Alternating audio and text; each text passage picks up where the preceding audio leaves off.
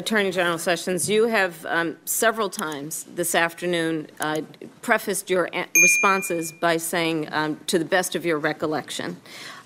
Just on the first page of your 3 pages of written testimony, you wrote, "Nor do I recall, do not have recollection, do not remember it." So my question is, for any of your testimony today, did you refresh your memory with any written documents, be they your calendar, written correspondence, emails, notes of any sort?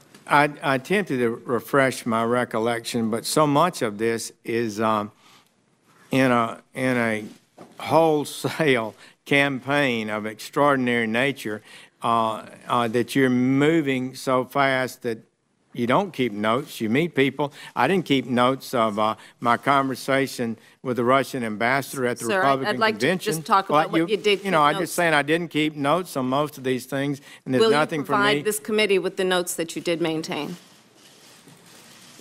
As appropriate, I will supply the committee with documents. Can you please tell me what you mean when you say appropriate? I would have to consult with lawyers in the department who know the proper procedure before disclosing documents that are held within the Department of Justice. Attorney General I'm not Sessions. able to make that opinion today. Sir, I'm sure you prepared for this hearing today, and most of the questions that have been presented to you were predictable.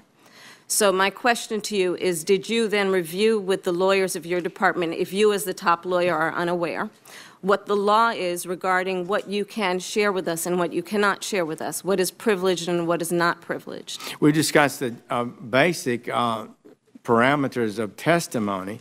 I frankly have not discussed documentary disclosure rules. Will you make a commitment to this committee that you will share any written correspondence, be they your calendars, records, notes, emails, or anything that has been reduced at any point in time in writing to this committee where legally you actually have an obligation to do so? I'll commit to reviewing the rules of the department, and as and when that issue is raised, to respond appropriately. Did you have any communications with Russian officials for any reason during the campaign that have not been disclosed in public or to this committee? I don't recall it, but I have to tell you, I cannot testify to what was said as we were standing at the Republican convention before the podium where I spoke. My question is only as it relates to your knowledge. I don't have the detailed memory of that. Okay, as it relates to your knowledge. Did you have any communication with any Russian businessmen or any Russian nationals? I don't believe I had any conversation with Russian businessmen or Russian nationals. Are you aware of any communications? Although a lot of people were at the convention, it's conceivable that somebody came up to me. Sir, I have just a few. Well, you let me qualify it. If I don't qualify it, you'll accuse me of lying. So I need to be correct as best I can. I do want you to be honest. And I'm not able to be rushed this fast. It makes me nervous. Are you aware of any communications with other Trump campaign officials and associates that they had with Russian officials or any Russian nationals? I don't recall that. And are you aware of at this moment? Are you aware of any communications with any Trump officials, or did you have any communications with any officials about Russia or Russian interests in the United States before January 20th?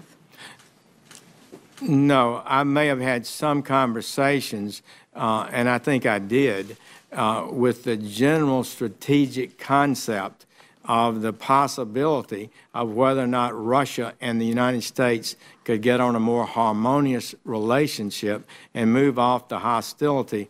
The Soviet Union did, in fact, collapse.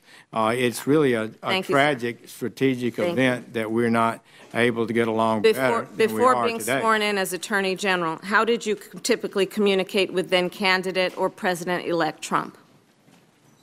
Would you repeat that? Before you were sworn in as Attorney General, how did you typically communicate with then-candidate or President-elect Trump? I did not submit memoranda. I did not make formal presentations. Did you ever communicate with him in writing? I don't believe so. And you referred to a longstanding DOJ policy. Can you tell us what policy it is you're talking about? Well, I think most cabinet people, as the witnesses you had before you earlier, those individuals declined to comment because we're all about conversations with the president. Sir, I'm just asking you about the DOJ policy you referred to. Policy that goes beyond just the Attorney General. Is that policy in writing somewhere? I think so.